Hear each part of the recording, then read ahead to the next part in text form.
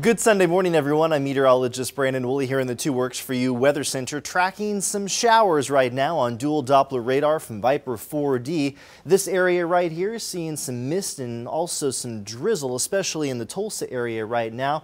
Some more sporadic showers cruising through McAlester up towards the I-40 corridor and pushing up towards the northeast at this point, and some areas well to the northeast and east of Tulsa at this time.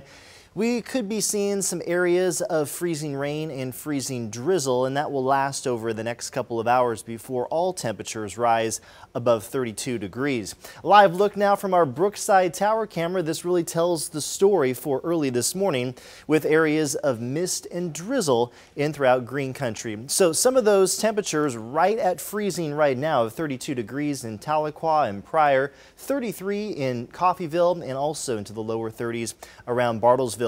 From the National Weather Service, over the next couple of hours until 9 o'clock, we have this winter weather advisory painted there in purple. Again, far eastern Oklahoma for areas of freezing rain and mainly freezing drizzle for early this morning. Showers in our forecast all the way through tomorrow.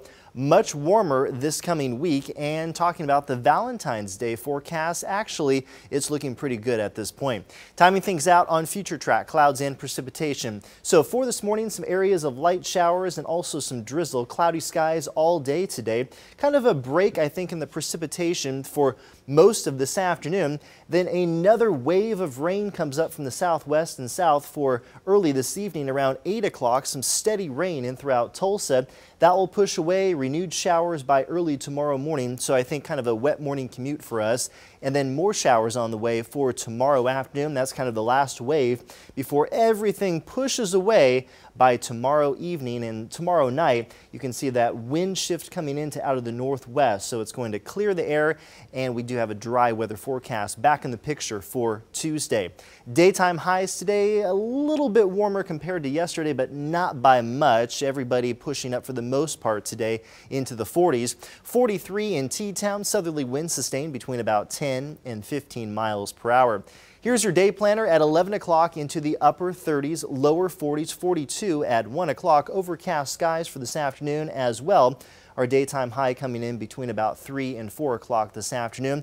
Overnight lows from the 30s to right around 40 degrees. Your latest 7-day forecast, so showers and maybe some thunderstorms for tomorrow into the mid-50s.